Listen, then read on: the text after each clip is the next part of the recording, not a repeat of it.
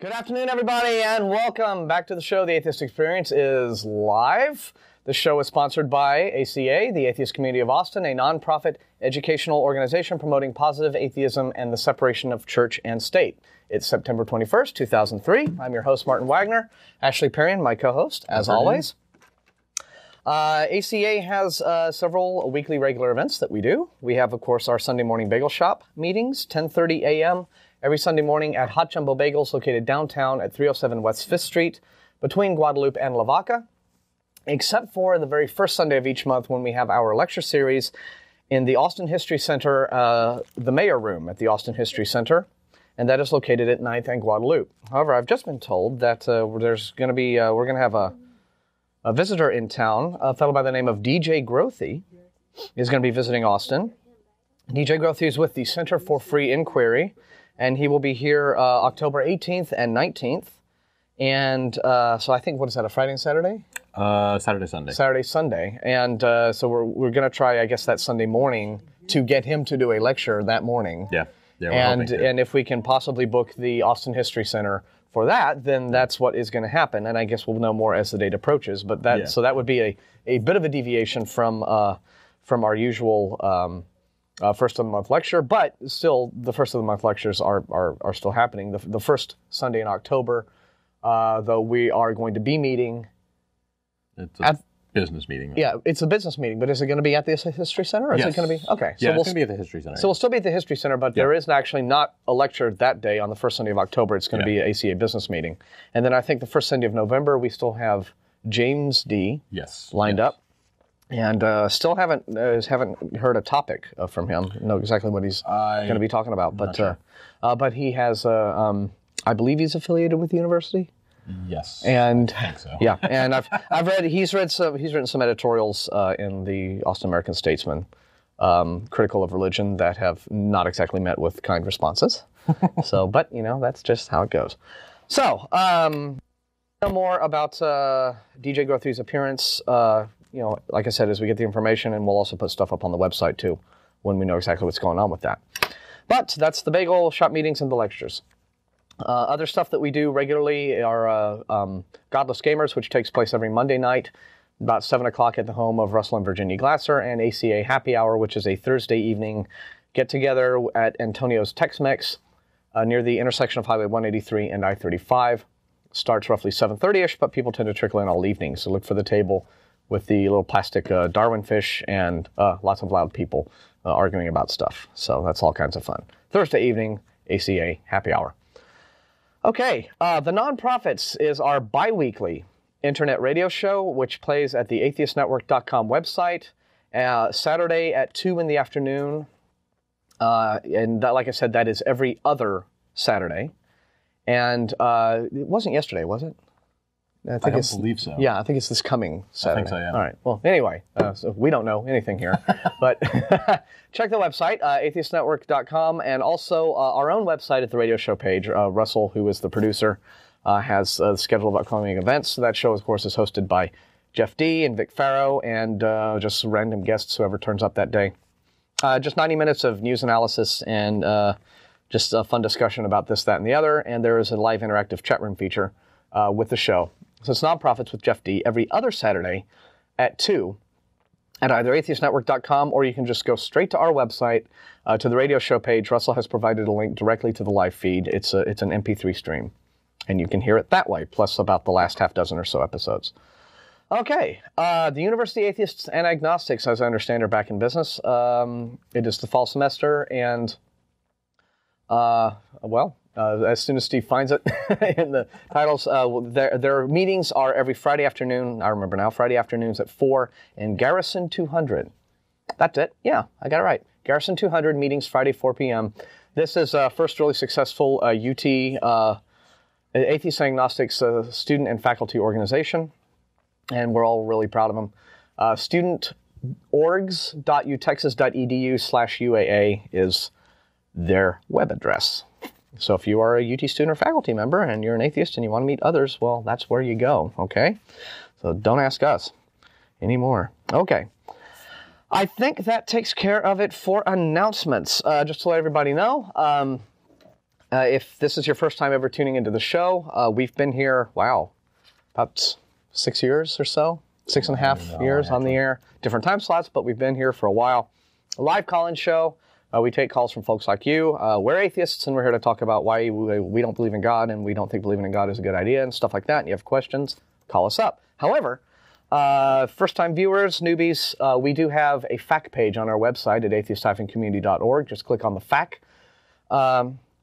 And we have assembled there about, a couple dozen questions that we have received over the years from various callers to the program that we've gotten many, many times. The most common questions that believers tend to ask folks like us, why don't you believe in God? And what do atheists think about this? And that, moral. Yeah, and stuff like that. In fact, we have an interesting news item about that particular topic today. Yes. So if you've never watched us before and you want to ask us something, check our FAQ first at that website, because we may have already answered your question. But if not, we are live. And unless you're watching us on Tuesday, in which case you're watching a rerun, too bad. But I think that without further ado, we will go to the news with Ashley Perrien. What is happening in the world, sir? Okay. Speaking of fairness and morality and being fair and balanced, being good, researchers studying brown capuchin monkeys have found that the highly social cooperative species native to South America shows a sense of fairness. The first time such behavior has been documented in a species other than humans. The question of whether human aversion to unfair treatment, now shown by other primates, is an evolved behavior or the result of cultural influences, has intrigued scientists in recent years. New findings suggests evolution may have something to do with it. It's also highly questioned about the economic and evolutionary nature of cooperation and its relationship to a species' sense of fairness, while adding yet another chapter to our understanding of primates. Yeah. Basically what they're saying is it looks like a sense of fairness and treating everybody equitably is something that's actually it's an evolutionary good thing. Yeah. It's not a construct of society or religion or what it is these are evolved behaviors. Yes. And in fact the results of this study, it was an interesting study, seems to reinforce what I've been talking about the last few weeks, where you have the reason our species, Homo sapiens, are cooperative, and the reason we have the morals that we do, just had to do with the way we developed biologically, right? We grew big brains, we learned to communicate. Yeah. When we communicated, we learned to cooperate, and when we learned to cooperate, we figured out that was the best way for our species to survive. Yeah. So I think the basic instinct towards what we consider to be moral behavior is an evolved behavior. Yes. Now, it is culture then will refine that, right? Of course. I mean, it will clean it up. Cultures, and we take those and we organize them into laws. Yeah. So it is. I mean, it is a little bit of both. But of course, you had the evolved behavior first, and then as we developed our civilizations and culture, we then refined. Yeah. What the morals were. We codified them. Basically. Exactly. It's an interesting experiment. Basically, what they did was they had these monkeys, right, and they would do little reward and they basically had them go out and get it was a granite rock, they said. Yeah. Go collect this rock, bring it back, give it back to the researcher, and when you do that in less than a minute, then you get a treat. Mm-hmm. And basically they had two different kinds of treat. One was better than the other, and they would kind of notice that when they started giving the lesser treat for the same amount of work or for no work, then they would basically start having fits. Yeah, the monkeys were like, saying, hey. Why is it that I'm getting this piece of garbage here when the other one got the grapes? For the same amount of work. For the same work. Yeah. Exactly. And so they'd start having fits and not accepting it and throwing it back at the research and stuff like that. Yeah. So, very interesting. Yeah. And there were even instances where, like one question that you could raise about the study is, well, how do we know that that's like a sense of fairness? It could just be a sense of, they're a sense of greed or just a sense of wanting it. And I think one of the researchers I heard interviewed on television said, even the monkeys were even perfectly willing to accept, the less tasty treat, which I think was the cucumber and not the grape. They were perfectly willing to accept the less tasty treat as long as all the other monkeys got exactly the same treat at the same time. Other ones started getting grapes. Yeah. Then a lot of them started having problems with that. Yeah, it's like, you think you would think that the complaining monkey just wanted the yummy grape, but if you went back and gave, the other monkey a cucumber again, the complaining monkey was just fine with that. Yeah. You could have given him the grape, but so that seems to indicate that it really is more about equal treatment for equal work. Yeah. And that these Capuchins have a concept of that, which is remarkable. Yeah. Yeah, basically fairness and even culture and such is not just a human thing. They've actually done a lot of different monkey cultures, like orangutans and bonobos. Actual chimpanzees have a strong sense of culture. I think they measured something like, slightly off topic, but still going on to the same idea. I think there were 39 distinct behaviors tied to mating, eating, grooming, and so on. That basically shows that different tribes of chimps will behave differently. Basically showing that they have a learned culture. That's right. They're not just dumb and animals. they probably don't have religion. So probably not. Yeah. So there's no real big mystery as to why we have morals, and it's very easy. Cooperative behavior works better than destructive behavior, uncooperative behavior. Exactly. When you are a social species, right? Yeah. Sharks don't have cooperative behavior because they're not a social species. They're all these loners that go and do their thing. Exactly. But we aren't. We're social, and so we just evolved that way. We evolved to work together. Yeah. Fascinating. Yeah. Yes. So we are not alone. That's right. Okay. And we will have a capuchin monkey on the show next. No, we won't. To explain their version of culture. Okay, this is a little bit closer to home. Abilene, Texas. Abilene. An Abilene family is fighting against the Pledge of Allegiance over the phrase "under God." In February, an 11-year-old girl refused to say the pledge with the phrase in class. A substitute teacher told the girl she'd no right to live in America. We did get that substitute fired, or they don't say anything about here, but that is such a strong thing. I think that's step number one. Exactly. Telling an 11-year-old that you have no right to live in this country is that's not good. Yeah, the word a-hole comes to mind. The suit seeks no monetary damage, but does seek removing "In God We Trust" from the money, to rewrite the Pledge of Allegiance without the phrase "under God," and to forbid teaching theology in public schools. And basically, it was referencing back to Senate Bill 83, went into effect September 1st, which mandates that public schools have the pledge to the United States and Texas flags and a moment of silence every day in schools. We've been talking about this, or I haven't joined in. Yeah, there's been a lot of discussion about this on our mailing list. Yeah, on our discussion list, and blew up in the last couple days. Yeah, and it's I have to agree. I think with the sentiment that. To compel someone to recite a memorized pledge seems to be inconsistent with the very concept of having a free nation. Exactly. Yeah. I mean, patriotism is all well and good, and it's a great thing. Oh, definitely. And having loving your country and having good reasons to do so is one of the greatest feelings you can have. Yeah. Yeah. But the problem that, the problem I always had with the pledge, and it wasn't really so much the under God thing, although I think that is clearly unconstitutional, but it's just, because I remember from my school days, is this thing, you'd get up, right, and you'd do it. Exactly. It was just this rote thing that you memorized every day, and just the act of doing it mechanically like that just kind of stripped it of meaning. I mean, you stand, you do it, you do that. Okay, so anyway, and you go back to whatever you're doing before class, and it just the reciting of it, the compulsory, litany, meant that the pledge just became this empty, thing, and it shouldn't be. It shouldn't be. I mean, a pledge should be a thing that should fill you with patriotic fervor, but and kids, it's like now if they were willing to, I'm against having it mandatory. Yeah, just period. But I would think that it would be good if they had, part of the socials class or the history class or something like that, talking about the pledge, looking at it in depth. What are you actually saying? Yeah. Outside of just, these couple dozen words strung together, what are you actually saying in that instance? Mm-hmm. And talk about what it means. And that would be good. And so it was very interesting. Actually. What is a republic? I'm not too sure, but I think I got chewed out pretty badly on the email list. Because I went through and I was trying to find out, I looked through the pledge and I looked through what other people had said, and I just was trying to find out, what exactly is patriotism versus nationalism, and that kind of thing. And I was just, I looked these things up and I wrote it down, and And like I said, I was going through that, just trying to find out what is pledging allegiance to something. According to the dictionary, at least, what does it actually mean? Mm-hmm. And it was an interesting discussion to just look at it a little bit more in depth than just you're proud to be an American, therefore you say the pledge.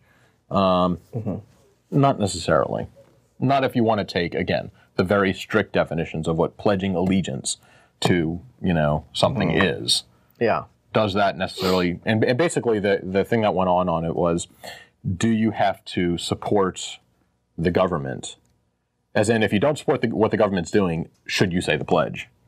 And, is a pledge pledging to the government, or is it pledging to the country? Yeah.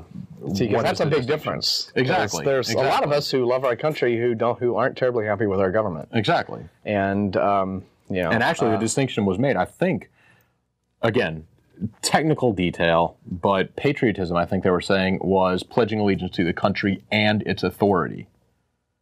So technically, and if you don't like that. According to that definition, if you don't agree with the war in Iraq and whatever our current administration is doing, you are not technically a patriot. Now you could that's BS. You could be a national, and you could be nationalist. Because that implies the country. I disagree. I think exactly the opposite is the case. I think nationalism is where you take the view of, my country über alles, right? And it's sort of, and whatever it does, right or wrong, right? And that's just not, but patriotism is just like loving being American, loving living here, loving what this country, has done for you, loving the opportunities that you get, loving the freedoms that you enjoy under the Constitution, I think patriotism is about loving the country. I think nationalism is about just being this partisan, a flag waver who, no matter what it is we're doing, you're just sort of like, America right or wrong. That's I don't like, and that seems to be the climate that has developed, in the sort of this post 9/11, post Iraq War, neocon world that we're living in, which is and I don't think that. I think that runs contrary to the principles of America. I think America is all about, Thomas Jefferson, another great, you can always count on him for an awesome quote, said something like, when the people fear the government, that's tyranny. When the government fears the people, that's liberty. Okay. And frightening. And so that's what the latter is what we need to have. I mean, the people in Washington D.C. need to remember that we're not under them. Okay, they work for us. We tell them what to do. Yeah, they don't tell us what to do. We tell them what to do. Yeah. That's what civic government is all about. Yeah. Okay, and I don't know. I think the current administration has lost its way in a lot of that, but that's just my opinion. We just not a big political show. Some people might disagree, but. So now so to me, I think it's the rote memorization of all of this is more a problem than the religious connotations. And I think we had somebody on our mailing list also say that what kids now have, you're not even allowed to stay seated. You don't have to recite the pledge, but you have to stand at the very least. You can't remain sitting. At least didn't see anything about that. This is what one teacher, I think I read one teacher on our mailing list said something like that, but she said, in fact, nobody in my class even does recite it, but they've got to stand. Oh, yeah, that's right. And I was like, no, there's something wrong with that. Yeah. If you can't even remain seated. Yeah. I think that's a civil rights violation. Yeah. So anyway, but yeah, this will be interesting to see what happens with that. But yeah, I mean, I think the biggest problem here is just telling an 11-year-old girl in class that you have no right to live in this country because you don't want to say it with under God. Well, yeah, but that is just typical of the arrogance. That's absolutely horrible. Yeah. But that's typical of the arrogance that the religious community hits anyone with that doesn't toe the line. Yeah. So. Okay. Just like at the state Board of Education textbook hearings a couple weeks ago, where there was this group of very aggressive creationists, affiliated with Discovery Institute. There was a Baptist minister whom they had actually been in contact with prior to the hearings, I guess to see kind of, quo vadis, right? And he came in and he spoke in favor of not introducing ID into school textbooks, intelligent design, instead keeping science education, correct, right? Yeah.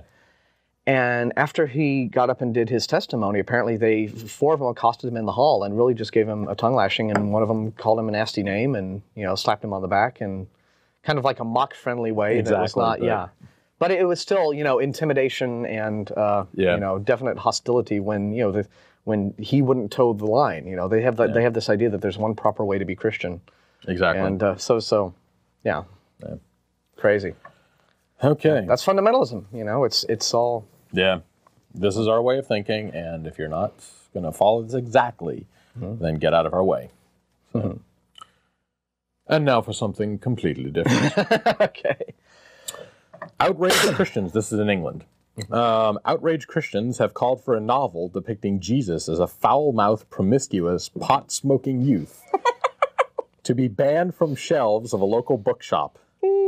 This week, the utterly private and confidential teenage diary of Jesus by cult author Paul Murphy went on sale at Otterker's Bookshop, which is, again, in the Isle of Man. All right. Mr. Murphy's account of Jesus' adolescent years is vastly different from the Bible, portraying him as a typically confused teenager. In the diaries, Jesus calls the Virgin Mary a frigid, and it's midday, so all right. and describes his experiences of taking marijuana and LSD and having sex with Mary Magdalene. Yikes! Mr. Murphy of West Camel believes most people will not take offense, and is a fierce defender of free speech. But church leaders have condemned the book as blasphemous and threatened to boycott the store. No kidding. Well, they have a right to be offended by that, and they have a right to call for a boycott, and they have, that's fine. Yeah, yeah. It's all free expression both ways. Yeah. It does seem like, just to play angel's advocate here for a second, that, why, to write something that's that deliberately inflammatory. Exactly. If you're not trying to bait. Trying to press. If you're not trying to bait Christians. Yeah. It seems like that is part of you. Watch what I can make. That kind of seems to be it. It's sort of like, And basically his stance is, I do not think that people who pick up this book will be offended by it.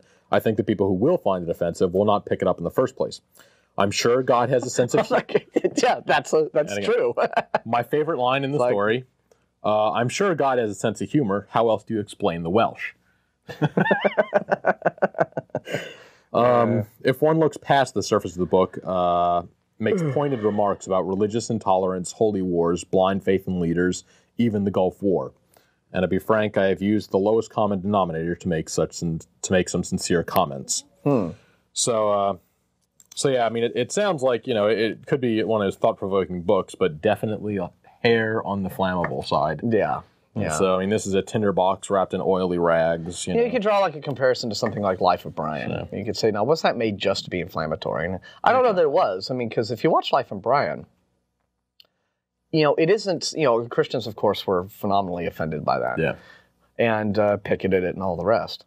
But if you really watch Life of Brian, it isn't a blasphemous movie so much. It is an extremely heretical movie. And that what you have Brian saying is, you don't need leaders. Don't tell think for yourselves. Tell people what to do. Don't tell people don't tell people what to do. Don't let people tell you what to do. Yeah. Think for yourselves. You've got to work it out for yourself. That's his whole message, which of course the church doesn't like, because the church wants you to follow the teachings and of course, and especially the Catholic Church. They want their authority to be very strong. And so in that sense, it's heretical. But I don't, but you don't really see the movie Life of Brian, hitting Jesus. Yeah, they kind of skirt that issue because he never claims to be a prophet. He never claims to be God. I'm not the person you think I am. Yeah. Give it up. And it's all about just sort of this mindlessness of blind followers. Exactly. And so it certainly does mock followers. Of course. But but the movie never once doesn't attacks Jesus or tries to present Jesus in an unflattering light. No. So you could probably make the argument that a book is like, I'm going to write a book where Jesus is smoking pot and banging chicks and stuff. It's like that could be more like just knowing you can't write something like that and not know that it's going to be inflammatory. Exactly. And exactly. So So it's probably his motives are probably to get this kind of attention. Yeah. But anyway, it would still be a fun read, though. I think it could be funny. At least the novelty of it. Yeah. You know? Yeah. But yeah. Well, he's dead right. Anybody who would bother to pick it up wouldn't be offended by it. Exactly. Anybody who would be offended by it wouldn't pick it up. Exactly. So that is kind of a self-fulfilling statement there. We're going to go ahead and throw the phone line up on the screen. I think 477-2288 is the number to call us live. I don't think that I have any other. Only to say that we did get some very good emails, a couple of very good emails last week about our coverage of the SBOE textbook hearings.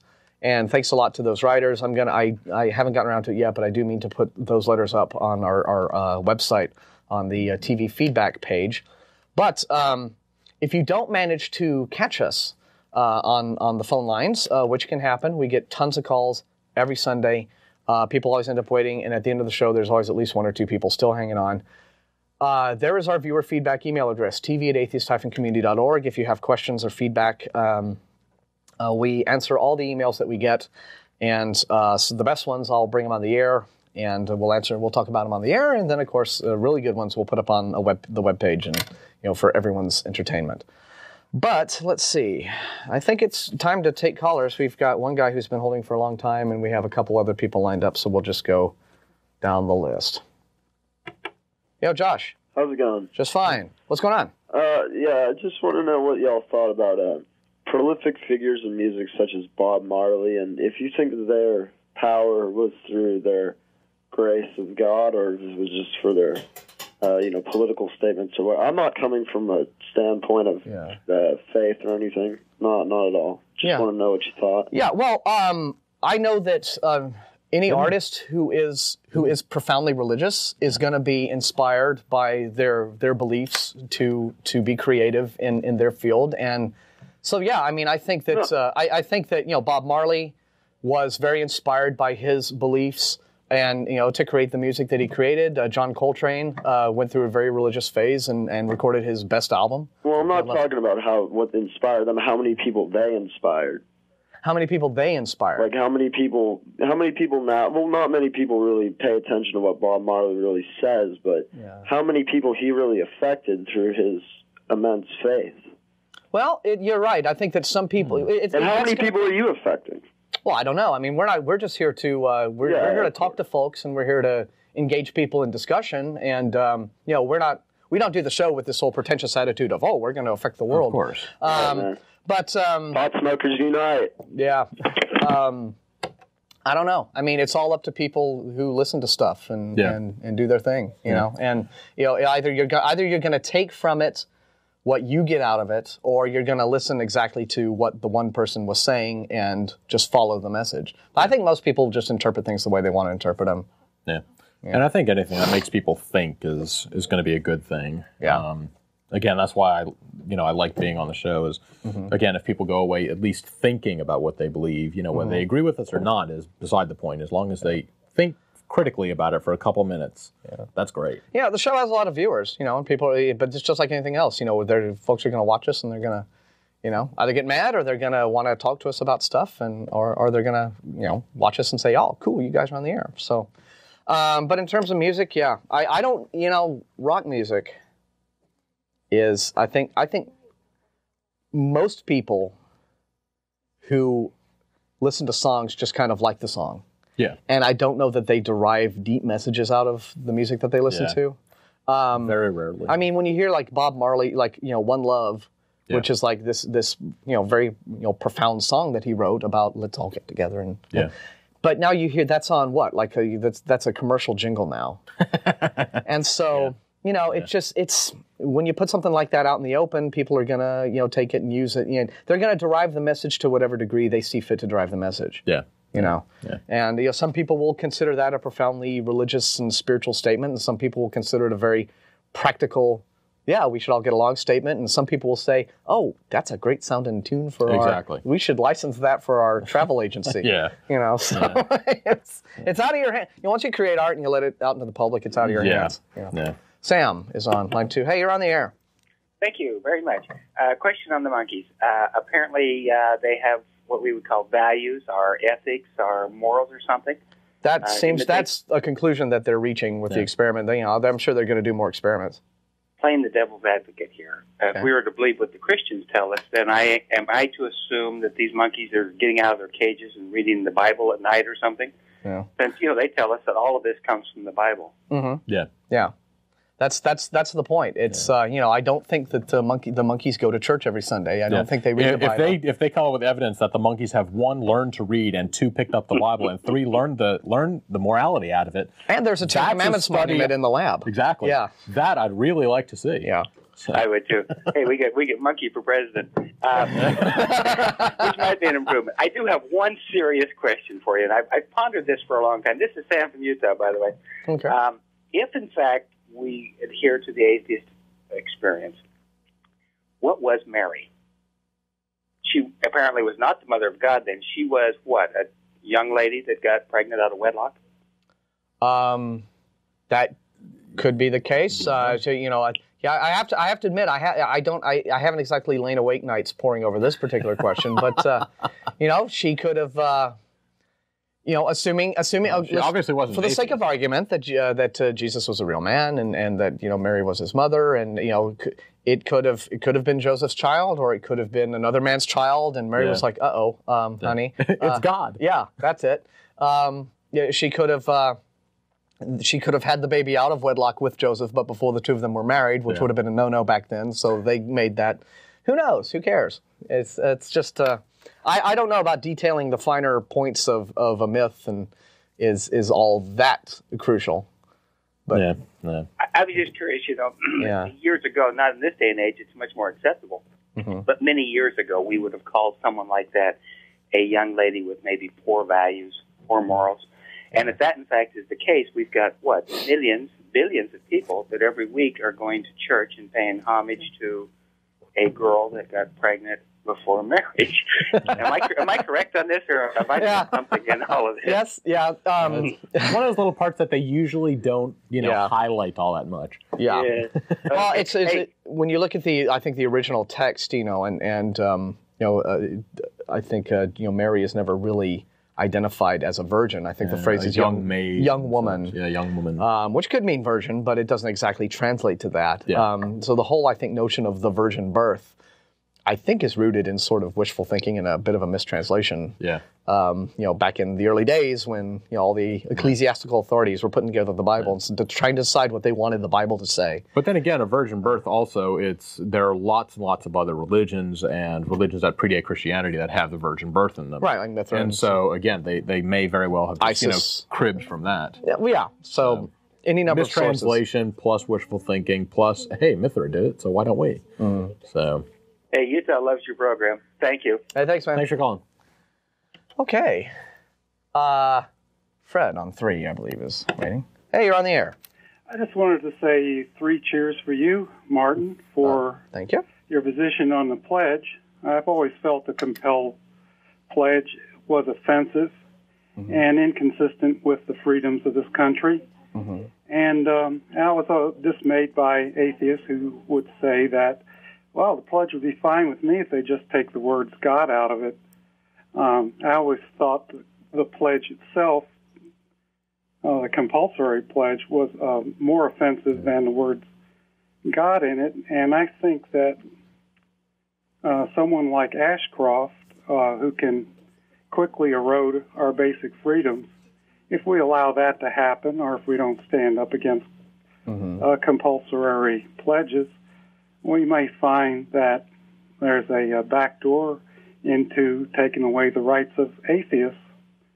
Or anyone who isn't a part of the mainstream religious community. Right. It's like, remember with the whole Judge Roy Moore flap. The Ten Commandments monument isn't merely, an affront to atheists. It's anyone who doesn't follow the Judeo-Christian tradition. If you're Hindu, if you're Muslim, if you're Wiccan, if you belong to any other faith tradition, and there are something like 2,000 of them practicing in America, you are essentially left out. I mean, to put a monument up in a government building to one particular religion's sectarian rules is basically a statement saying, if you aren't part of this group that then you are out of the mainstream. You are not looked upon equally under the law. That is the statement that's being made by that monument. And it's the rights of atheists, yes, but it's also just anyone who isn't a Judeo-Christian. And I think when you get right down to it, anyone who isn't conservative Protestant Christian either. White conservative Protestant Christian. Well, because there are a lot of liberal Christians who don't agree with things, for example, like having Ten Commandments monuments up in public buildings. They don't agree with putting things like intelligent design in biology textbooks to try to combat evolution. And the conservative Protestant Christians who are promoting those ideas look with disdain upon those other Christians and say, you're not a true Christian. They give them that whole line, and there's this whole sort of conflict between these two groups. I gave earlier the example of the Baptist minister at the SBOE hearings. But you also have, if you read, for example, like the writings and the literature of the intelligent design proponents, they talk about people who believe in God and evolution. They call them theistic evolutionists, and they treat them with real contempt. They treat them like they're traitors to the faith, and should be ashamed of themselves and what have you. So it is being pared down to one particular interpretation of Christianity and one particular way of practicing Christianity that I think when we think of the religious right and who those people represent, that's what they're going for. Well, the question I have is, perhaps you guys or maybe your listeners would know, is there something in the Constitution that protects us from having to observe a compulsory pledge, whether it has God in it or not? I'll have to, I've got my Constitution right here. I'll have to go through it again and look it over. But ever heard of anything like that? I'm sure you could take certain amendments and such and twist them in such a way that you could interpret it that you shouldn't be pledging, mandatory pledge. But I don't think Amendment 26 is thou shalt not pledge. Or something. Well, no, Amendment 26 has to do with giving 18-year-olds the right to vote. Okay. The First Amendment, where it talks about abridging the freedom of speech. Now, you could probably make an argument that compelling someone to do something like recite the pledge would constitute abridging their freedom of speech because you are denying them the right not to say it if they don't want to. Yeah. And so that could be thought of as a way of abridging the freedom of speech. So you could probably make a First Amendment argument, if you were somebody who didn't want to, didn't want to have your kid, mandatorily standing up every morning and reciting the pledge, you could probably make an argument based upon that. Yeah. I think that's really all you got in that regard. So, that's the best I can tell you right now. Maybe someone who knows the constitutional law better will call the show. And that mandatory recital has always been a bigger issue with me than under God. I mean, under God is a technicality type thing in it, but having everybody be pretty much forced to say it, and you can opt out if you want to. Yeah. I don't like saying that you have to pledge allegiance to the government when you're in third grade. Well, and it's a thing that you should feel patriotic when you're saying it. Yeah. You should feel proud to say it. You should want to say it and be like, wow, I'm saying this out of my deep abiding love for my country. Yeah. But the act of making it a daily rote exercise strips that meaning away. Yeah. And when they don't really give you all that much instruction on what you're actually saying. Yeah. Why is it that you should pledge to this country? What makes America great, over all the other countries, and why would you want to pledge to it? And that type of thing. It's just, okay, everybody, it's 9 a.m., everybody gets to, stand up and say this now. Let's have better civics education. Let's have better history education. Exactly. Let's educate kids on how the political process works. Yeah. And why it is that our government works for us and not vice versa. Exactly. Exactly. That's, all right. All right, thank you. Anything else? Thanks. Bye. Yeah, that's a good call. Okay. It's our pal Russell on one. Let's see what he has to say. Russell. Hi. How you doing? Hey. I wanted to read you something funny that I saw this week regarding the monkey study. Somebody posted that this just totally destroys C.S. Lewis's argument because he's the guy who said that the best reason to believe in God is that if there wasn't a God, then there would be no standard for having any basis for morals. Mm-hmm. And then he goes on to say, but if other primates also exist and also exhibit an innate understanding of fairness, then I only see two possible explanations. Either we have inherited our own sense of fairness from our primate ancestors, or God is deeply concerned with the moral behavior of capuchin monkeys.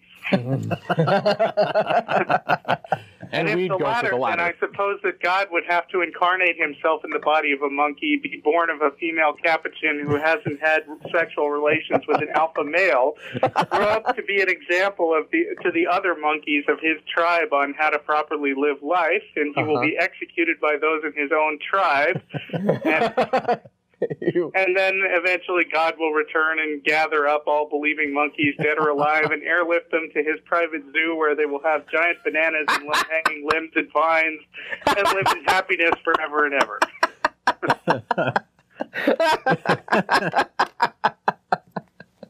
Oh, that's great. That's beautiful. Where did you find that? Oh, it's on the Motley Fool Atheist board. Oh, that's beautiful. That is great. I think, that's certainly one for, the ages.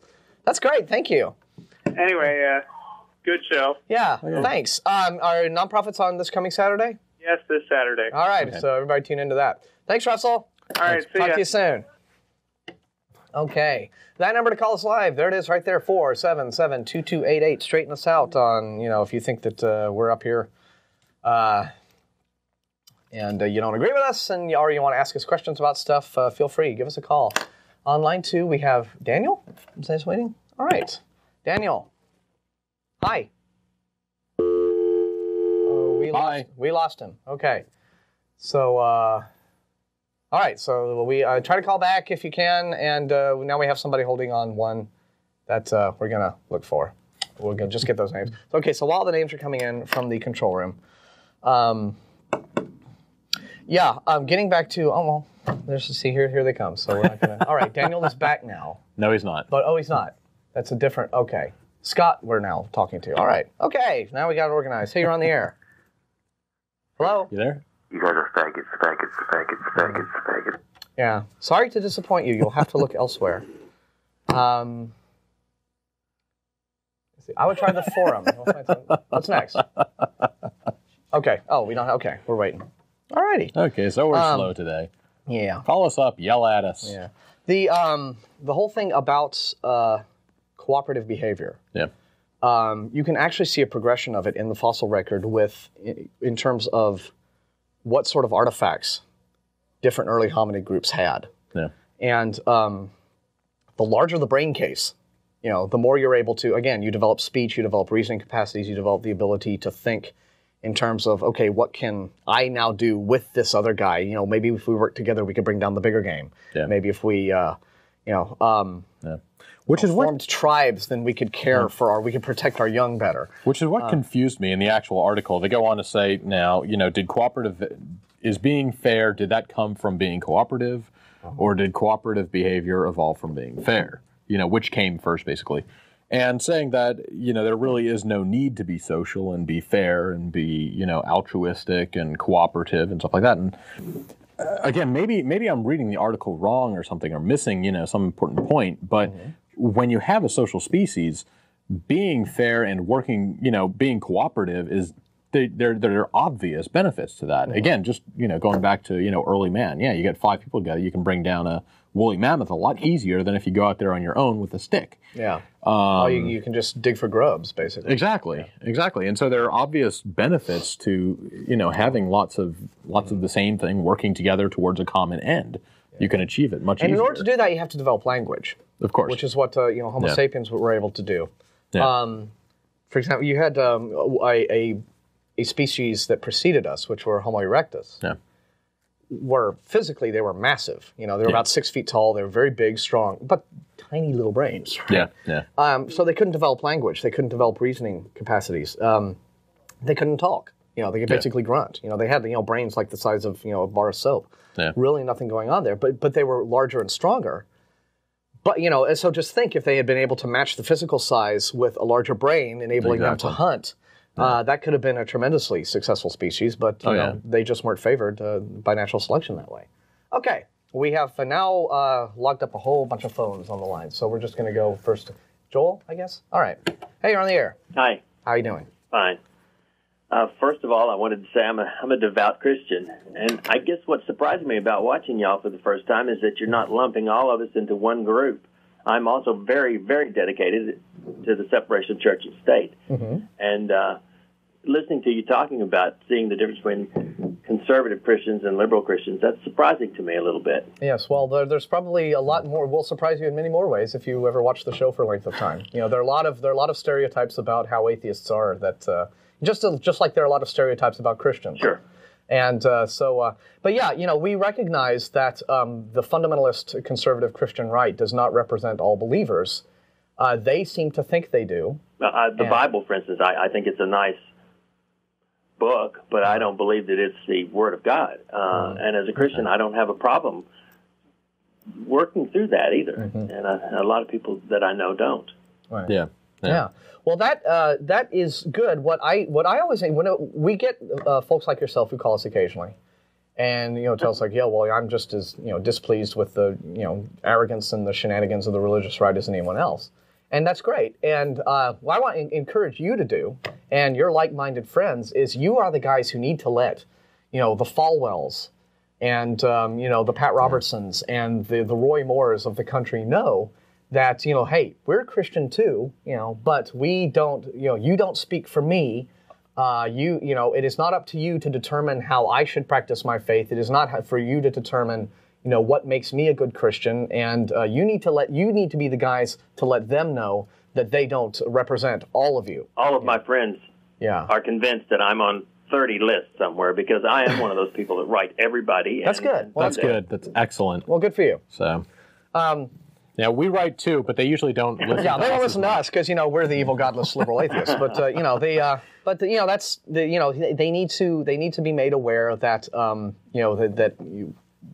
that they're not they can't elect themselves demagogues. Absolutely. To the rest of the entire I am one of those voices out there trying to stop that. Well, good. Good for you. So, anything else you'd like to ask us about or talk about today? That's it. All right. Well, we hope you keep watching the show, and anytime you want to just quiz us on anything at all, just call us up. All right? Thank you. Thank you. Thanks, Colin. All right. Good guy. Jason on 2, waiting patiently. Hey, you're on the air. Faggots. Dude, I mean, look, I know you're lonely, but please. We're both taken. Sorry. Who's next? Is that Michelle or Michael? Michael. Hey, you're on the air. How you doing, Martin? How you doing? We're all right. Yeah, I just wanted to say, I would like to say that's one thing that makes this country so great because, people have a tendency, they can practice, their certain religion or whatever their beliefs might be. And as what you was just saying, I know some people that's in church now, they claim to be Christians, and they living just as wrong as anybody out here in the street. You know what I'm saying? And, that sort of bothers me, Yeah. I mean, if you're not living holy and devout yourself, why try to, comment on how somebody else is living? Yeah. You know why I think people do it? I think they do that sort of just to smooth over their own feelings of guilt about what they're doing, but they don't want to change their behaviors. Right. When I was my ex, I get into a little ex-wife stories, but I don't mind because it's fun to talk about now. Was just wild, right? Ran around on me, did everything, right? But she was like the Christian in the couple, and she was the one. I mean, she went to these, where they talk in tongues, and she went to these services and like Wednesday night and Sunday night and did all the rest of it. Right. And she did that, but she was the one going off, and she was cheating and she was running around and she was spending my money behind my back, and when I didn't like selling my belongings to make money when she and stuff like that. I mean, just completely rotten to the core. But she had this religious persona, which allowed her to think that she was better than me, and she could justify her behavior. Yeah. So I think she did that. I don't know that she didn't believe. She probably did believe. But again, this is all how when you adopt these kinds of delusional belief systems in the first place, right? Right. You can just you can rationalize inconsistent things. Yeah. Okay. You can just decide not to be bothered by the fact that you are someone who runs around and does all kinds of bad behaviors because Jesus loves you anyway and He'll forgive you. And and I go to church, which makes me better than you anyway. So yeah. So I know exactly what that's all about. I think that's probably just a lot of people who want to put on the show of feeling pious, look at what a good Christian I am, everyone sees what a good person I am, and then they get on with their lives just like anyone else. Right. So I think I might even have something in here that is, here we are. This is kind of old. This is from like last September. This is a result of a poll. It's a guy named George Barna. He is a Christian.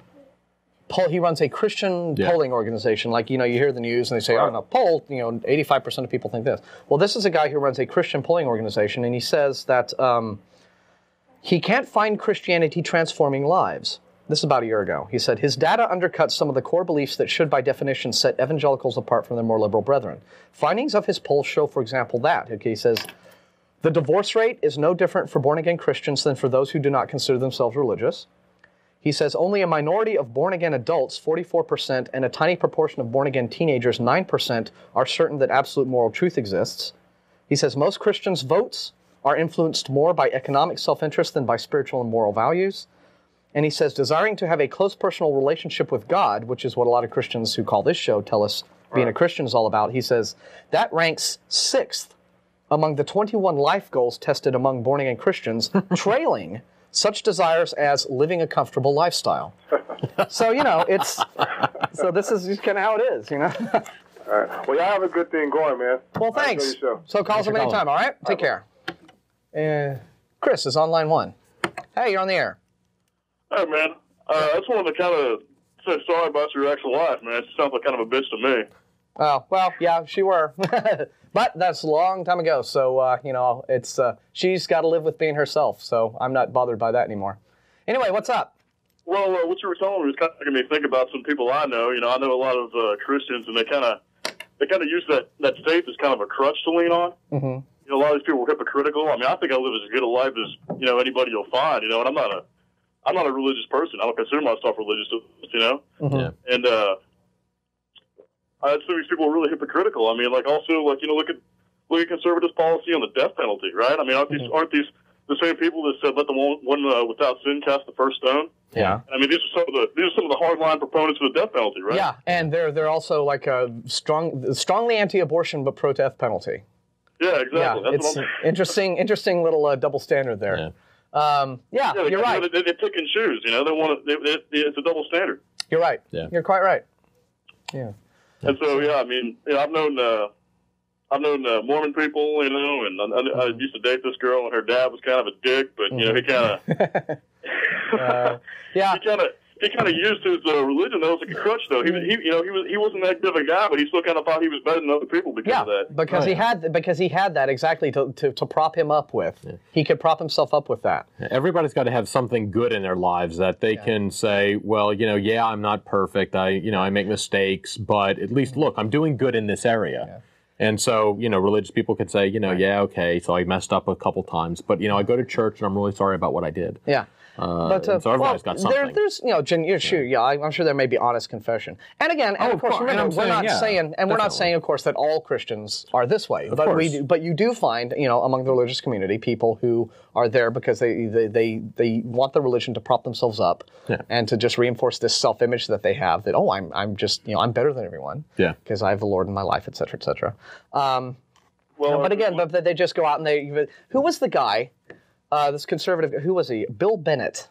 Oh yeah. The morality czar. What's his name? And he would come out and just slam people for their personal lifestyles, and he wrote these books for kids talking about how to be moral. And he turned out that he gambled away, like he lost like $500,000 gambling. Yeah, something. He was that's in like a single stint. I mean, he lost millions. He had like this career. But he would sit down and lose $500,000 in a weekend. No, but he had this extended career as a loser at the tables, right? And yet he's here lecturing, and yet he is the Bush administration's morality czar, right? Telling everybody, this is.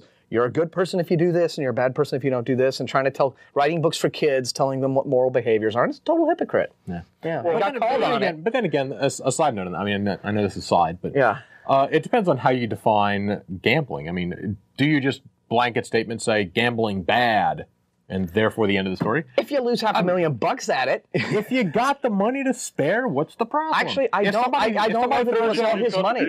Okay, if it wasn't his money, that's something very different. I think that... Was it even his money? I don't know. I'm not entirely sure. I think that some of it were I think he took out some loans.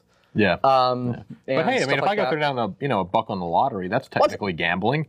Yeah, but it's like you've got enough sense to stop before it gets to 500,000. Right? Yeah, well, to him, 500,000 is $1 to me, maybe. I don't know. No, probably no. Trust me. I mean, there are very, very few people alive who can say that. Well, guys, I'm gonna let you go here, but I just wanted to say in closing that I was mainly kind of focusing on the conservative Christians, which you were talking about before. Mm-hmm. You know what I mean? Yeah, there are a lot of liberals out there, and yes, they do. My mother's a devout Lutheran, and she's more of a liberal Christian. I'm sure she doesn't approve of the Ten Commandments in the State House, or the forcing to say the pledge or the under God in there. Yeah. Good. Well, we would like all Christians who disagree with attempts to have government sponsorship of Christianity to write those people like Roy Moore and Jerry Falwell and John Ashcroft and Tom DeLay and people who think that America should be a theocracy and tell him, I'm a Christian and I don't think this should be the case, and here's why. Just bombard them with letters. That's what it's gonna take hearing from other Christians who don't agree with them to make them realize that they don't speak for all Christians. Well, this kind of goes back to what I was saying about picking and choosing. You have these conservatives once again that think the Second Amendment should be interpreted word for word, and everybody can have a gun. But when it comes to the First Amendment, not endorsing state religion, that one's up for debate. Mm-hmm. Choose your pet. You choose your favorite pet amendment. Yeah. Well, hey man, thanks a lot for your points. We appreciate it. Thanks, guys. You take care. We'll talk to you real soon. Okay. Thomas on 2. Hey, you're on the air. Hey, Ashley. Yep. Hey, when's the last time you had your ass beat, boy? Coming after you, mother. Yeah. Don't flatter yourself, punk. All right. Okay. So, who's next? We're just waiting on more calls. And yeah, that's it. Great. Yeah, speaking of Christians. We do. It does seem to be that. Well, guys like that, right? Think that it hurts us when they call and they talk like that, but it doesn't. This is they are demeaning themselves and they're demeaning Christianity. They're reinforcing. They're pointing out that my life is a joke because I have nothing better to do on my Sunday morning to watch public access TV and call up the shows and berate the host. If you guys want to keep making Christianity look bad, okay, by calling up and behaving the way you're behaving, go ahead. Go right ahead. Do it. Who's next? We're still waiting on names. We have like Christmas tree in front of us. Yeah, three lights lit up, and no names yet. So anyway, just want to remind everyone, we have bagel shop meetings Sunday mornings for believers only, and you can find information about that on the website. Also, something coming up that we're doing Halloween. Yes. Well, not all of us are doing, but some of our folks. Karen, I think, is masterminding another trick or canning run. Yep. She did this last Halloween, where we go door to door and we collect canned goods for the Austin Food Bank. Yes. Yeah, I think so. And got a ton of food last year, and with so I think we're going. 6 people. Yeah, there was 6 people that did it last year, and they got. I want to say it was just over like 110 pounds of food and stuff like that. That's great. That's a lot. And so we're going to hopefully have more people going this year. We're going to try to get out again. So if you're in the group and you know Karen, talk to Karen. I think she is the one masterminding that. If she's not, she'll yell over the headset and tell us so. Okay, I think some names are starting to turn up now. So who's on 1? Do we know? Okay, we're still not sure. Yeah. Does you want to go on? Okay. We're trying to make up our minds. Are you Fred? Hi. I had a question about the textbook yes, sir. controversy. Mm-hmm. The way you guys talk and the different things that you report, it seems to be a pattern of the moral watchdogs, not the way they are trying to censor our textbooks and perhaps do other things to affect the way we teach. It seems to me that we're in danger of having those guys just erode the quality of our education, where we already trail behind a lot of countries in the quality of science and math people that we turn out, and in the global competition where a lot of the software and computer engineers are now cropping up in other countries, that would seem that we are doing disservice to our kids. And I was wondering, did the erosion of the education in general come up, or was anyone concerned about that at the hearings? Yeah, very much so. Very much so. Everybody who spoke in favor of, keeping science education undiluted, right, mentioned this. It's like, it is difficult enough right now. Quality of education and schooling in our country is already at enough of a crisis state that we should not do students a disservice by introducing unscientific ideas, for example, into a science curriculum, which is only going to serve to confuse them and make it harder for them to compete later on with other countries in the world that are going to be, producing more PhDs. We're already seeing, we are something, you pointed out that we're very low. We're very low. We're like 16th out of 17 or something in terms of science and math education in our country. And other countries like Korea, Singapore. Yeah, Singapore. They're like number 1, number 2, and the more smart people that these countries put out, the more powerful they become. Yeah. The harder it's going to be. And some of them may not decide to be friendly to us, to America in the future. There could be all sorts of very, very bad ramifications for reducing the quality of education simply to satisfy the interests of a religious and political pressure group, special interest group, that wants to make sure that their precious myths are enshrined in education no matter what. So there was very much, coming all the way from people like Steven Weinberg, who was a Nobel laureate, who spoke there. We had students.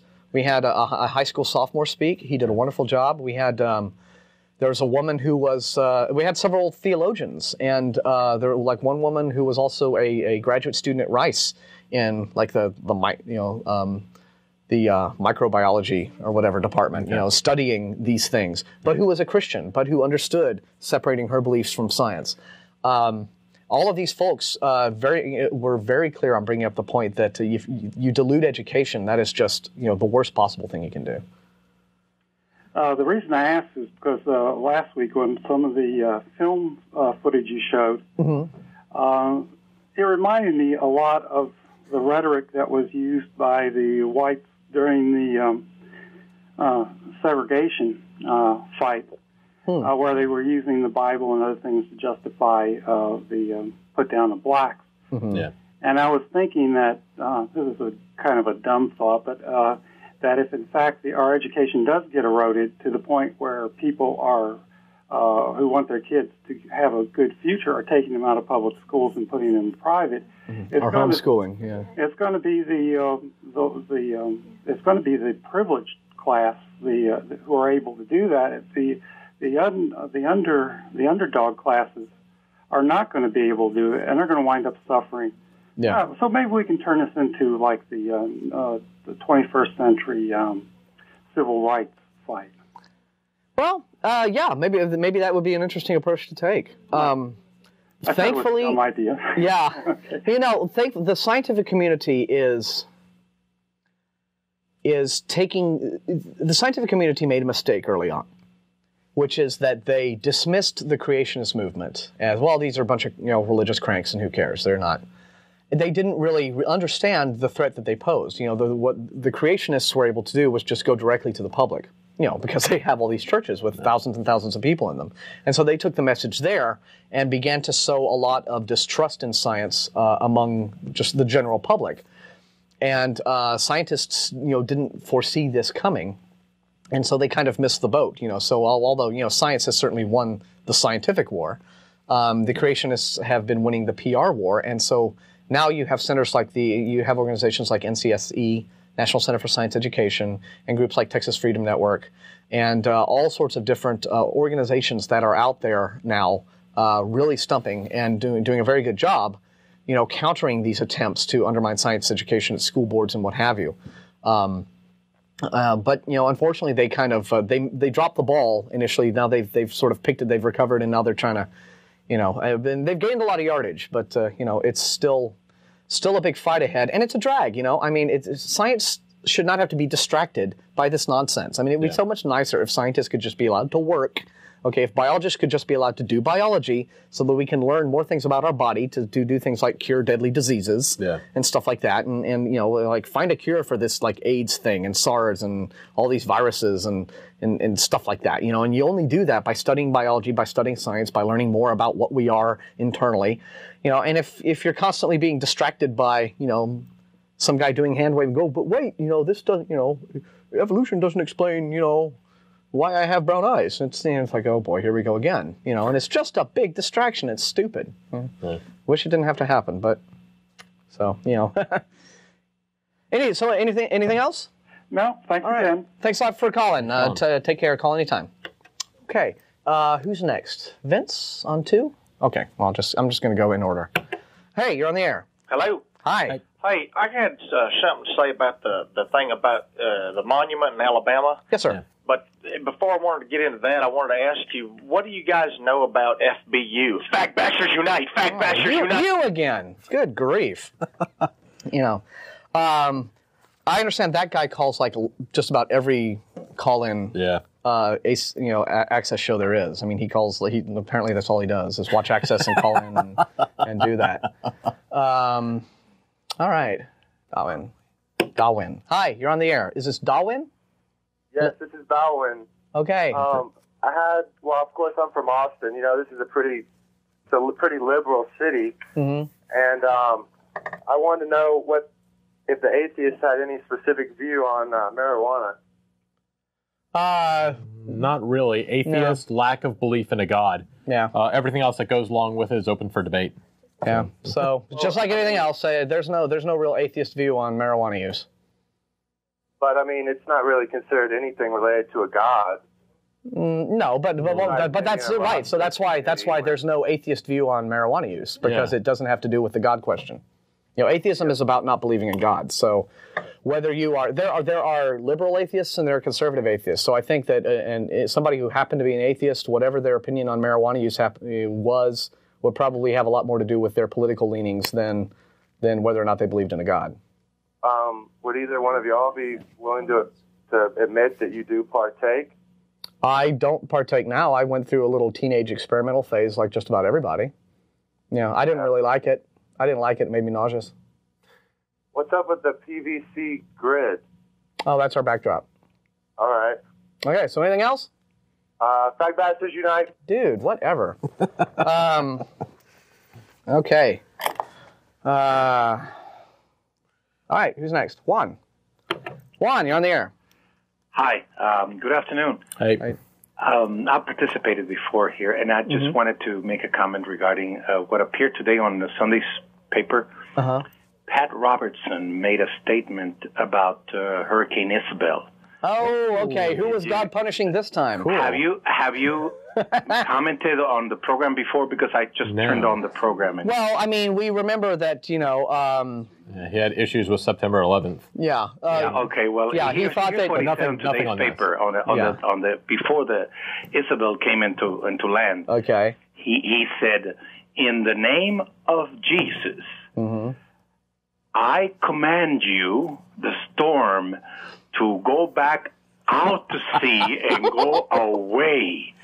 That's exactly. You can read it in today's paper. Oh, that's beautiful. Okay. And I mean, but the only comment I wanted to make is, when are these people going to stop making fool of themselves, trying to suspend all physical laws in their favor? Yeah. Not yet. You know, if you've heard some of the calls on our show today, right? Okay, they don't ever stop making fools of themselves, because that's what you do when you're a fool. Okay, when you're a fool, you make fools of yourself, right? I mean, yourselves, right? I mean, Pat Robertson is if you're a bird, you fly. 700 Club. It's speaking to people who have, you know, some reasonable minds and some degree of intelligence, and here's this man, you know, he's a sideshow to everybody that he's an idiot. Yeah, I mean, and that's what idiots do, right? Is they act like idiots. Okay, that was the only comment, and you know, I wanted to congratulate you on a good show, guys. Hey, thanks a lot. Thank you. Bye bye. You know, I wonder what you know. Birds fly, fish swim, and idiots act like idiots. I wonder what Pat's got to say now about it. You know, not swerving away. See, this is. Did he not pray hard enough? My only thing is. although it's beautiful though, because it does. You don't usually see him before a big event like this. Go out on a limb and say, in the name of Jesus, I command you, da-da-da. Because, of course, because now he is put in this position of having to explain why Jesus didn't help his favorite guy to chase this storm away, right? And why Jesus didn't want the storm to go. So obviously if he commanded the storm in the name of Jesus to go back out to sea and the storm came in, obviously that must mean Jesus wanted the storm to hit and kill all those people, mustn't it? So now Pat has to deal with answering that question. But what is really funny is that I've never known him to do that before, to try to do like a preemptive God strike against some natural disaster. Usually what he does is he comes along after the disasters happen. The very first time I ever heard him do this, when I started paying attention to this kind of stuff, was after the 1989 San Francisco earthquake, right? Which obviously he said was the result of gay people clustering in San Francisco and doing what they do, and I guess they made an earthquake. Wow. I take that back. There was one other time he told the city of Orlando that if they had some sort of gay pride festival, that they would be hit by a meteor. Yeah, meteor. And that didn't happen. So again, maybe God approved of the Gay Pride Festival. But of course, the most amazing thing was when both Pat Robertson and Jerry Falwell got on 700 Club TV show, and they basically gave this ringing endorsement of September 11th, saying, "There you go, America. See, you deserve that because of all your feminists, and the ACLU, and all the gays and liberals and feminists and left-wingers and people who aren't like us. This is what you get." So they gave this big. Basically the most anti-American statement you could have made 2 days after the attacks. Yeah. And they were roundly condemned for it. Yeah. But I just don't understand why guys like Pat Robertson still manage to get media. Like the media actually goes to them when they have some question on some matter, right, pertaining to religion. Oh, well, let's interview Pat Robertson, see what he has to say. The man is a clown. He's a complete fool. Yeah. Now, maybe I don't mind. I don't mind if you want to interview a complete fool. Okay, to get some opinion on, well, what's the Christian take on this, that, or the other? Okay, Snicker. If it just serves to make these irrational beliefs, understood for being exactly how irrational they are, okay, whatever. But, the man's a sideshow, and Falwell's a sideshow. Yeah. And they should be treated like sideshows and just not taken seriously anymore. But I think that's funny. I'm going to have to check that out in the paper. What is this? Yeah. Yeah. Stephen, okay. We take. Okay, well, but what's Stephen on line 1? Well. Yeah, well, okay. Well, let's see what you have to say about that. Stephen, hi. Hey, how are you, Martin? We are well. What's going on?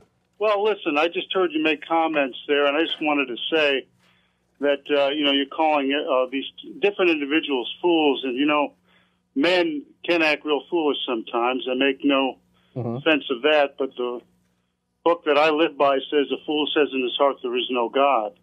Yeah, well, I just want to challenge both of you just to really search that out in your own lives, because we've whether heard you believe it or not, it is the truth. Okay, well, then what you need to do is present the evidence for your God, and if the evidence is compelling, we'll believe you. Okay? Yeah. Now, in terms of us, I think that we are perfectly valid.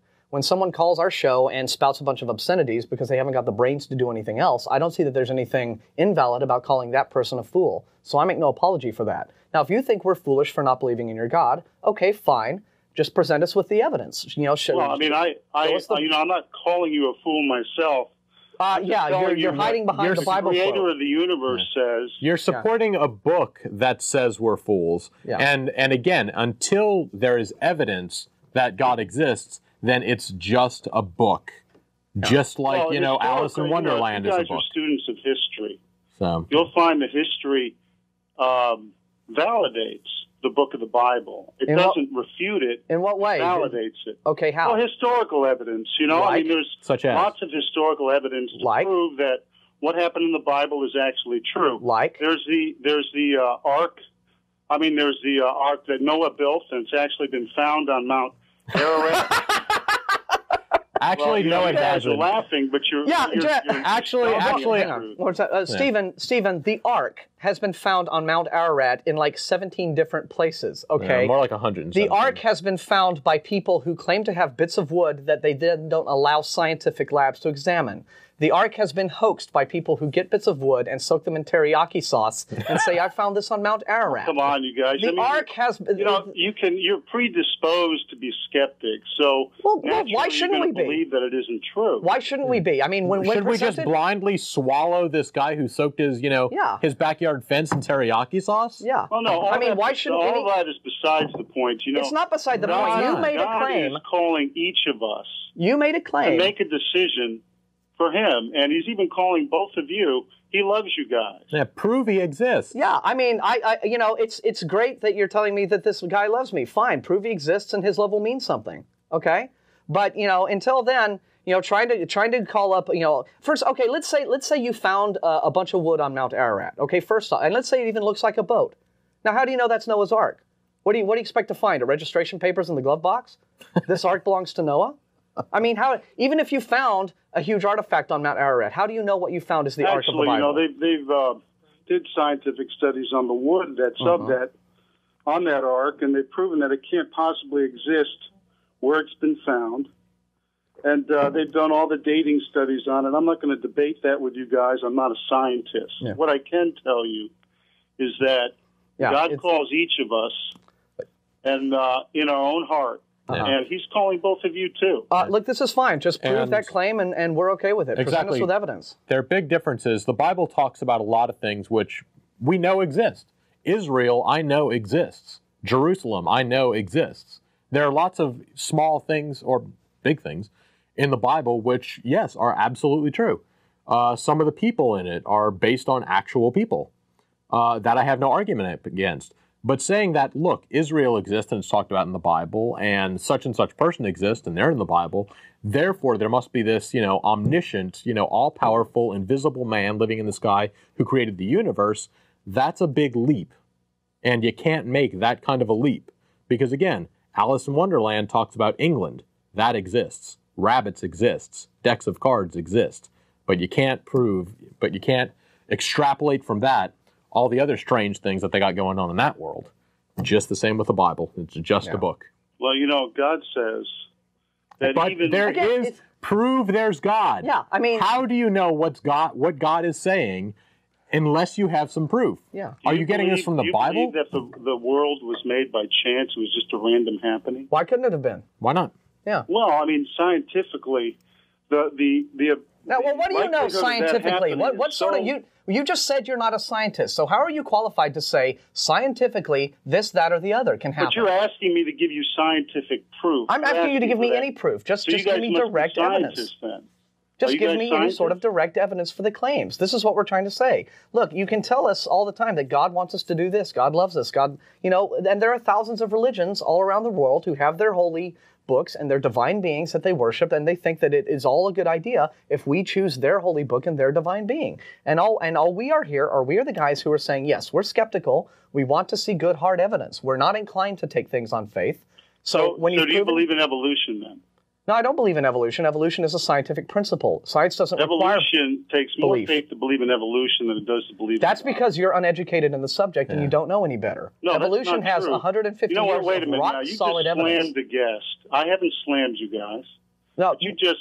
I stated a fact. I stated a fact. You made a statement that was an ignorant statement. You said evolution takes more faith to believe in than God. Okay. There's no scientific and the reason you said, and you're also saying there's no scientific evidence for evolution. The reason you're saying those things is because you are uneducated in the subject of evolution. If you were educated in the subject of evolution, you would know those statements are false. So when I tell you that you're uneducated in the subject of evolution, I'm not slamming you. So I am stating a fact. In the subject of evolution? I am stating a fact. I'm a lot more educated in it than you are. Subject of evolution? I'm a lot more than you are, it would appear to be. Okay, well, tell me what your scientific criteria is in your background in evolution science. Do you have a degree in evolution science? Then? I don't know. Okay, so what, are you just calling me an idiot on TV because it's your show? I'm calling you an idiot on TV because you made a statement that was factually untrue. Look, there's no scientific evidence for evolution. And you're wrong. You did not call me an idiot. And you're wrong, and I didn't call you an idiot. And I never called you an idiot. I said you were uneducated in the subject of evolution. And I didn't call you an idiot, so don't put words in my mouth. You make statements that are factually incorrect. I'm going to call you on those statements. Yeah. Okay? Well, let me just say this with you, and I know that probably other people, but God all you got to do is pick up a book. The God that you don't believe says, "A fool says in his heart, there is no God." Big deal. And I challenge you guys to open up your hearts to the truth. I don't want to see you guys end your lives not knowing. That is an emotional appeal, okay? Yeah. It's a logical fallacy. It's an emotional appeal. Give me the evidence, okay? Give me the evidence for this invisible man, okay, that you say there is so much more of than, this massive fossil record, this massive, all of these DNA studies, okay? 150 years of biology, tens of thousands of, millions of years of a fossil record of paleontology, archaeology, okay, that back up what we understand about how biodiversity works, about how genetic drift happens, about how gene frequencies and populations change a population over time. We have evidence for all these things, quite a lot of it. Just give me one shred of evidence that is as good as any of that evidence for your invisible friend, and I will care whether or not your invisible friend calls me a fool. I'll tell you what I'll do. There's a scientist named Dr. Carl Baugh. Carl Baugh.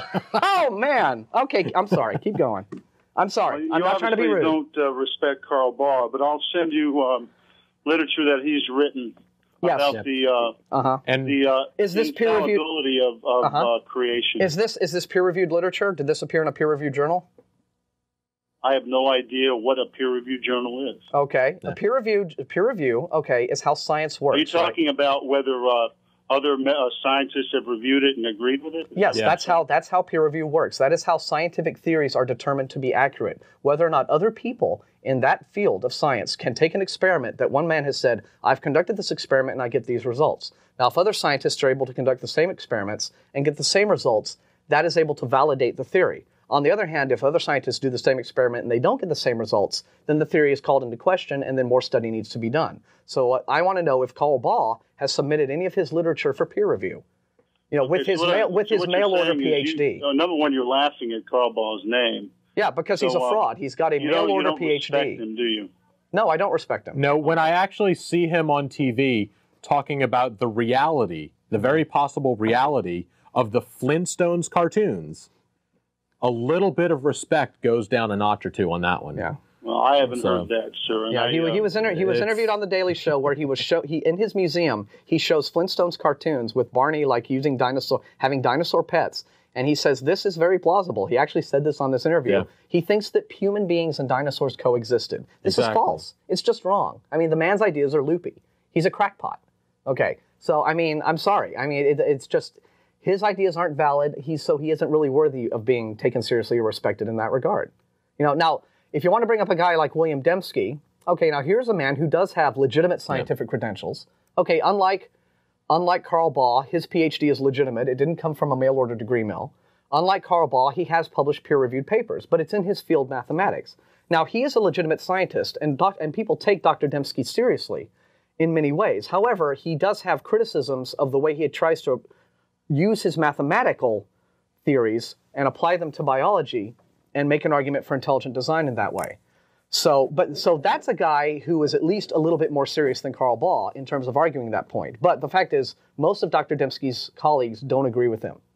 But at least, he is a guy who has more respectable scientific credentials. Well, for what it's worth, I'll be praying for you guys. God bless you. Knock yourself out, man.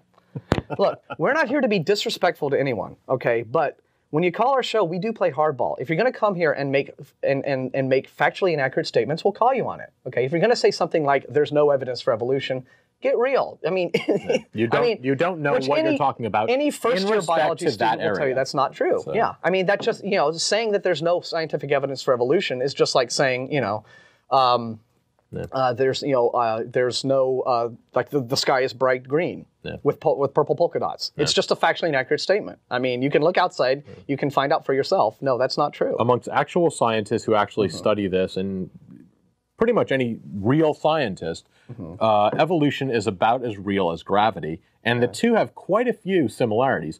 We both know they exist. We know evolution happened, period. Gravity happens, period. Now, the exact mechanics behind it, that we're not sure of. Yeah. There's a lot of theories about what gravity actually is. We don't know. Just remember, okay. Same thing with evolution. I know that we chuckled a lot at what that guy says. It's just because it amazes us that in this day and age, there's still people who try to bring up things like they found Noah's Ark, exactly, or the Shroud of Turin is real, and stuff like that. When all of this stuff has been long, or even the Bible code, you'll get some people arguing for that. When all this stuff has been long since debunked, okay, and we can't help laughing at that simply because it's like, oh no, not this again, But just to keep in mind, okay, I mean the last caller, he was trying to claim that we were just sitting there insulting him, and I was calling him an idiot, which I never called him. I said he was uneducated in biology, which is true. If you're out there saying things like evolution has no evidence, that means you're uneducated in the field. Yeah. So, but I never called him an idiot. And remember, he started his call from the premise of by calling us fools. Psalms 14:1. The fool says in his heart, there is no God, and then he worked his way from there, right? Yeah. So it was a rather bit hypocritical of him to be sitting there saying, well, you guys are calling me names and da-da-da-da-da, when he started his entire spiel with that quote, as if that quote means anything. Okay, fine. If we're foolish for not believing in God, prove God exists. Yeah. Should be easy. Okay, that was great. Fun rant. Okay, Ryan is on too. He's been holding patiently, and we're not going to get to everybody, so remember that email address. Hey, you're on hold. You're not on hold. You're on the air. Hey, guys. How y'all doing? We are doing very well. What's up? Hey, good. Hey, I wanted to first thank you guys for, it seems like you guys, you expose a lot of the hypocrisy and pretension and a lot of the falsehoods that are propagated in the church, and a lot of these false teachers that are out there, and so I want to thank you for that. Well, again, we think that it should be up to... when you have demagogues like Roy Moore, the people that guys like that need to hear from are other Christians. We do get a lot of calls on this show from people who are believers saying, well, don't let me in with those guys because I don't think the way they think. And I'm like, well, fine. But what we want to see is the more liberal Christians, the more tolerant Christians grow a backbone and stand up to the Ashcrofts and the Moores and the Right on. Yeah, and I think that's a big deal. A lot of people are so used to following these leaders, and they just get in there and follow blindly just whatever people are saying. I was wondering, my actual question that I called about, I was wondering what y'all's definition of God is. Like, how do you define this God that you don't believe in? Okay. Well, that's interesting, and I try not to make it my business to define God. I can only, when I say I don't believe in God, that's a reaction. That's a reactionary statement, right? And what I'm reacting to, I can only react to the definition of God that I get from a believer, okay? Now, you can have a believer sort of hem and haw and not really give you a definition or say, like our previous caller, but you can... Generally speaking, as I understand, as I understand it, most people, at least in the West, they have this idea of God as being this supernatural entity who does magic stuff, and he is deeply concerned with your day-to-day life. And if you pray to him, he'll grant you favors and things like that. And since I see zilch evidence for any sort of a being of that nature, of course, then I don't believe in him. I could very easily encounter a guy who was, say, a sun worshiper. He just someone who worships the sun, and there it is, and that's my God. He could, and I could even explain to him, that's not really a divine being. That's just a big ball of, hydrogen and helium gas, and it's on fire, and it's just a star. And the guy could say, yeah, I understand that, but still, I worship the sun. The sun is my God. Okay, well, I would have to say I believe in his God. I mean, it exists.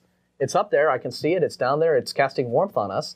I might disagree with him that it's godly in any way, but at least the thing that he calls God exists. Right. So, but I don't think that is what the overwhelming majority of people who believe in God mean when they talk about the God they believe in. I think ultimately what most believers want to believe in is this sort of enhanced human. It's this idealized image of themselves. And this is, or not necessarily themselves, but what they think a human being should be. Yeah. Just in terms of, the goodness that you want to aspire towards and what have you. And that this being you can entreat this being for favors. You can say prayers to the being. Right, kind of like a cosmic slot machine of sorts. Or more like sort of like a cross between a cosmic slot machine and just a big cosmic dad. He loves you. He loves you, unless you don't love him. Which is endearing. Unless you don't love him back, in which case you go to hell, which is not very endearing. But of course not everyone takes that part of the belief seriously. But still.